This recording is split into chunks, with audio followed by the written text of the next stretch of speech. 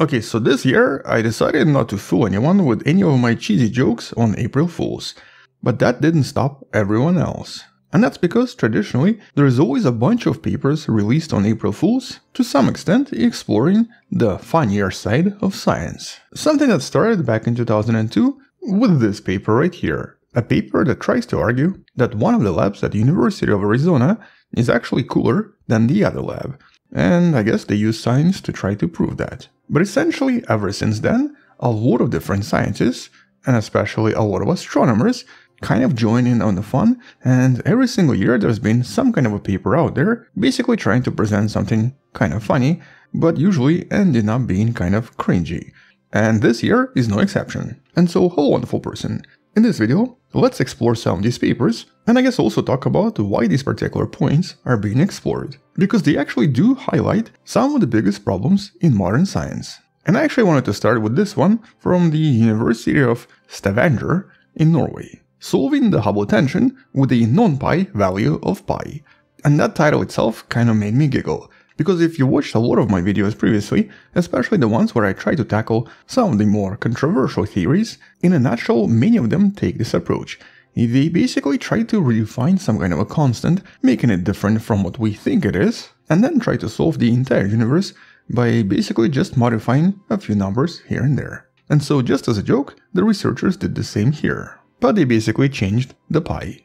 And guess what? Turns out the Hubble tension, one of the biggest problems in modern cosmology, kind of sort of disappears if you do change the value of pi, especially making it somewhat variable. And in case you're not certain about why this is funny, I mean, pi is the fundamental constant. It's completely unchangeable, and we actually know its exact value down to 105 trillion numbers after the decimal point. This record was actually beat on the Pi Day of 2024 by a US computer storage company based in California. You can read their press release in the description below. And then we have this paper, and I think this is probably the funniest of them all. A proposal of multi-messenger astrology. And if you know anything about modern astronomy, this by itself is actually kind of hilarious. Because basically that's a kind of a buzzword for a lot of modern studies. Multi-messenger blank.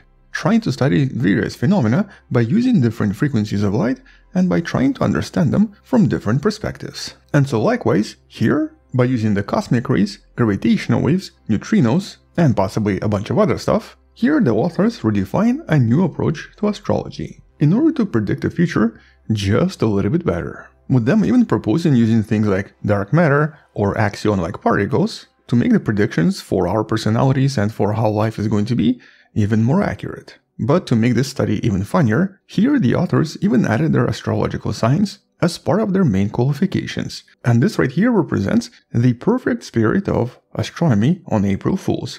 And actually not just astronomy, a lot of other sciences as well. But the thing is, I find that for astronomers and for astrophysicists, it's just a little bit easier to do April Fools, because first of all, you can explore so many different topics out there, and second of all, if a biologist did this, some people might unfortunately not really get a joke and maybe even think that it's true, and this could create a bit of a controversy. And interestingly enough, one of these studies was actually serious enough to even fool the critics. The study was titled Stupendously Large Black Hole Coalescence and Hubble Tension. Once again trying to solve Hubble tension, but this time basically by suggesting that it could all be just a result of enormously large black holes orbiting around the universe, which ends up forming enormously large gravitational waves. And the thing is, the amount of actual science that went into this paper is absolutely ridiculous, with their conclusion actually making sense. They actually do kind of solve the Hubble tension here by basically suggesting that the entire solar system and our galaxy are sort of surfing on these tremendously large gravitational waves, with maybe only one small problem. The black holes they propose have a mass that's ridiculous. These black holes are so big that they practically make no sense. And here we're talking about masses that are trillions and trillions of times bigger, or more massive, than the biggest black hole ever discovered. And so yeah, okay, this could maybe make sense, and is maybe not in the realm of impossibility, but these types of huge massive black holes would definitely be visible from everywhere. We would see them a long time ago. As a matter of fact, as you can see in this particular schematic, their mass basically is just a little bit less massive than the entire universe. So definitely a cool proposition and a pretty cool joke, But interestingly, because this is a paper and it was actually reviewed by someone else, the scientific reviewers actually even pointed out that they were not sure if this is a joke or an actual study. And so yeah, it's one of those studies that actually really fooled everyone. And so congratulations to these wonderful people for actually fooling scientists into possibly thinking that this is maybe real. And then we have studies like this. Okay, I keep calling them studies. These are not actual studies. I guess they're more like jokes, sort of. So anyway, we have this, with a simple title, Deeper Learning in Astronomy. And by itself, this is actually brilliant because even though it is a joke, it kind of touches on a really important topic. It touches on the idea that a lot of modern research is mostly done by machine learning and especially deep learning, where a black box is set up inside which a kind of artificial intelligence learns how to interpret the features in the data. And here we suggest that perhaps there may be some merit to a new approach in which humans are used instead of machines to understand the data. This may even apply to fields other than astronomy. And that's actually a pretty good summary of modern science.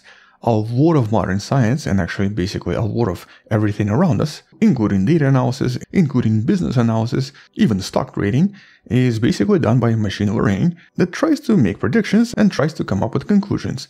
And so in many different fields, the humans have now been removed, and in most cases we actually have no idea how certain conclusions are even reached. This is especially true of a lot of studies involving huge amounts of data. And so this black box phenomenon is a bit of a challenge because it's kind of hard to justify the conclusion if you have no idea how it was actually reached. And though this is a joke, it's actually a joke that's technically not really funny, as in it's basically a real problem. But I guess still worth mentioning and still worth talking about, because I guess it is kind of funny maybe, if you look at it from a certain angle. Okay, let's talk about something a little bit less serious.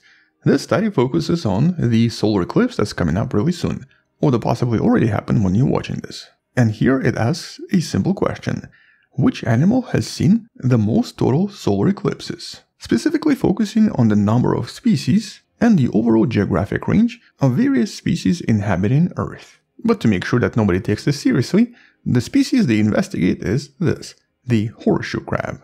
With the conclusion being that horseshoe crabs, because they've existed for millions of years, must have seen thousands of times more solar eclipses than humans ever will. And so basically the idea here is that we have a lot of catching up to do. And the math here suggests that we actually can catch up in approximately 400,000 years. Although here we also have to remember that in approximately 300 million years, solar eclipses will no longer be possible. The moon is just going to be too far from planet Earth to actually cover the sun completely. And the only reason it's able to cover the sun is complete accident. It just so happens that the size of the moon in the skies and the size of the sun in the skies are perfectly matched. Why? I don't think anybody knows. Okay, maybe they know, but they're not telling anyone. And then of course we had to have at least one study somehow integrating astronomy with food. This actually happens quite a lot, pretty much every year. And this time it's pasta markers.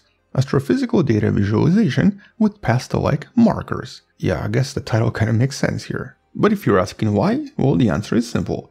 It stems from the compelling desire to blend two beloved aspects of human culture, science and Italian cuisine. Yup, I guess it makes sense. With PASTA also being an acronym, promoting astrophysical studies through elements. And it's actually a Python package, as in it's an actual plugin you can install for Python, which then transforms all of your graphs and adds a little bit of flavor to them. Italian flavor, mostly pasta shaped. And so here this is basically an enhancement of various astrophysical data visualizations. Honestly, kinda looks cool.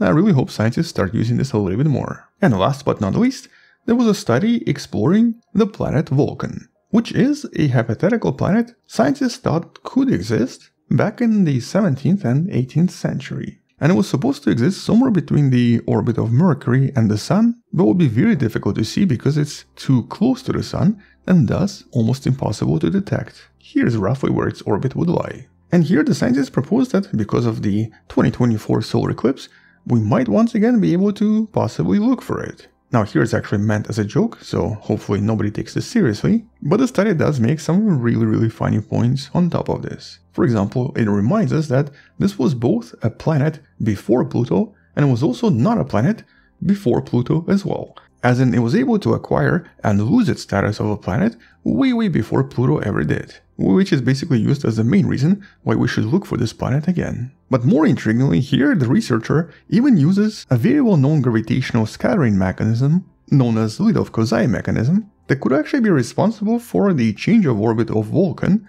thus showing us that it basically just disappeared from its current location because its orbit became extremely inclined. So once again, some relatively good science here, and a very well presented joke, but maybe a joke that some people might take seriously. Anyway, definitely well written and pretty well researched. And so in my opinion, these were basically the highlights of the Science April Fools 2024. Or technically, I guess, Astronomy April Fools.